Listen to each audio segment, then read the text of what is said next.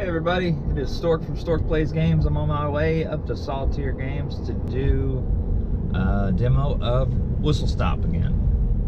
So I think I got at least one, maybe two people signed up right now to come out to play tonight. So hopefully I'll get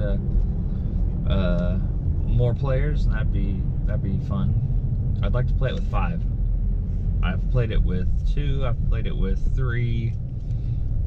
But I've never played it with more than 3, so I'd love to see it on 4 or 5 players, because then you have less trains to worry about, and I think that would make it harder, because then other people can block you and things like that. So that's my guess without having played it with more people, but anyways, that's the plan. So it'd be great to get a couple more players up there.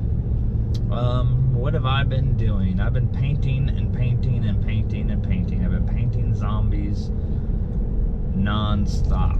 So I'm about 50% through with Zombicide.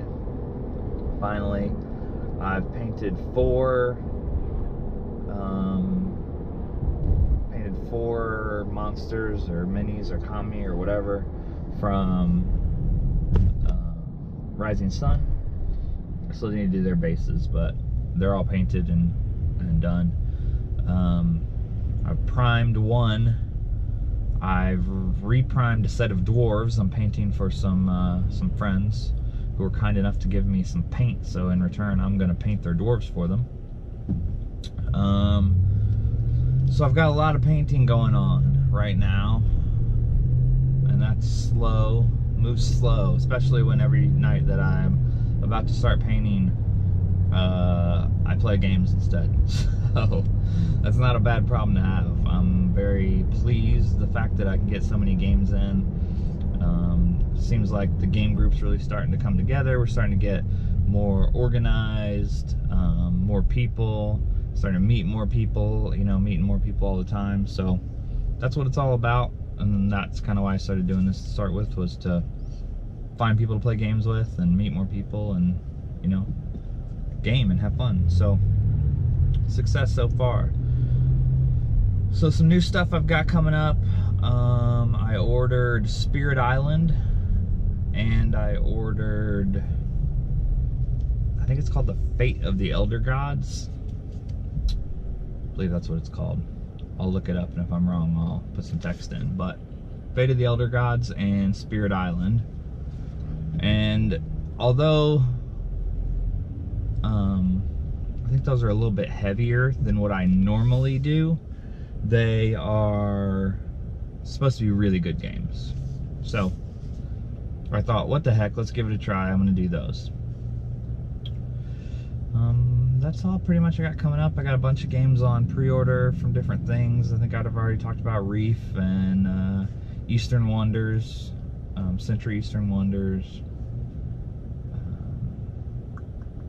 Lucidity, and Wasteland Express delivery system, or delivery service, I mean, which is a fun game. I've played that before. I like that one. So I've got all those shipping to me at some point. I've got some Kickstarters that should be shipping in, Mintworks and Mint Delivery. I've got Pizzeria Bros, or Pizza something pizza. I don't know if that one's going to ship or not. They keep saying it is, but it was supposed to ship in January, and it's almost July, so we'll see. And what was another one? I know Dire Wild is getting close. That game, look that up on Kickstarter. I know it's already done, but Dire Wild, whatever game that they come out with again, that publisher and that creator and developer and everything, those guys are on top of it, man. I'm telling you, they are like clockwork. They are on time. The delays they're having, they'd already built in the schedule. I mean, their updates are phenomenal. That's some good stuff. So whatever, I can't remember the name of the company, but look up Dire Wild. It's a dungeon crawling deck builder, which looks great. I cannot wait to play that game. But that company and that creator and everything, they're on top of it. They know what they're doing. And My shelves are getting closer. They've run into some other issues, but they're a good company too. They keep us updated at least, which is nice. I don't mind the delays. You kind of expect the delays, you know, but you want to see some updates. You want to see what's going on. And I do have something that I backed from, what is their name? Dogmite Games. Some component collectors. Those things look great. It's going to be forever till they show up, but I knew that going in, and I was a late backer, so I'm going to be a while, but I can't wait to get those. And so those are supposed to be probably late fall, so maybe winter, I'm not sure, but those look really cool too. So once component collectors fulfill Kickstarters and they start doing those on a regular basis, you guys should definitely check those out, because that's really going to enhance your gaming experience. So, and those guys answer every single question, everything, all the time. I see them on the Kickstarter page. Their updates are great. People are complaining because they put the date of when they start production, but they said that up front. So, I mean, I guess if we don't read the words, then it's on us, isn't it? But again, I'm pretty pleased with all my Kickstarters I've done so far. I know I'm a little off topic, but I've already done the one demo on Whistle Stop, which I've got several more coming, so be ready to hear a lot about Whistle Stop, which is a good game too.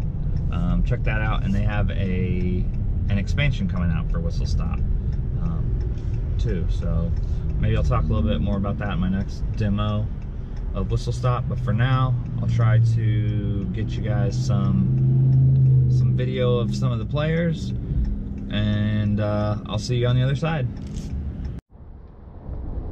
So it's the next day. I didn't do the end of my video yesterday, I apologize, but after my Whistle Stop demo, I ran out to a game group and did a few more demos there. So I went out and taught how to play Tortuga 1667 from Facade Games, which is pretty fun. I've talked about that in some other videos. So they really liked that game. Whistle Stop went really well. I did forget to ask anybody to do a video about it, but everybody who played it really liked it. They loved the strategy, how deep the game is. We did get a 4-player game, and it was more fun in my opinion than a 3-player game or a 2-player game. You get a lot more trains in a lower player count game. So we actually ran into a lot of spaces where we were trapped and we couldn't move anywhere, or where it was very advantageous to get to the end. I ran a bunch of trains to the end just to get a lot of points. I actually got all of my trains, I believe, off the board in the very last turn. So I've never come even close to doing that before. As a matter of fact, the game before this, when I demoed, I didn't get any trains off the board, and it absolutely killed me. In this game, I dominated. For once, I dominated. So it's very, very cool. A lot of strategy, a lot of thinking goes into it. So if you like that kind of tough strategy where they're kind of in your way. I mean, you're not really screwing people over. You can a little bit, but not real bad. But if you like that type of game, check out Whistle Stop. I think you'll enjoy it a lot. And the new expansion coming out for it, which is Rocky Top, so, or Rocky Mountains, or Rocky something Rocky.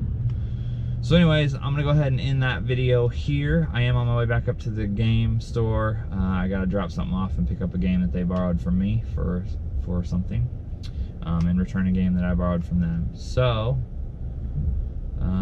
I will see you guys very soon, because I just got in my copy of Not So Fast, and I will be doing an unboxing video on that very shortly. So they'll probably get both videos uploaded at the same time. Thanks for watching. Subscribe to me. Click like if you liked it. Click like if you hated it. Click like if you're indifferent to it, please. Comment below. I'll answer you back. Follow me on Instagram or Twitter at StorkPlaysGames. Thanks for watching. You guys have a great one.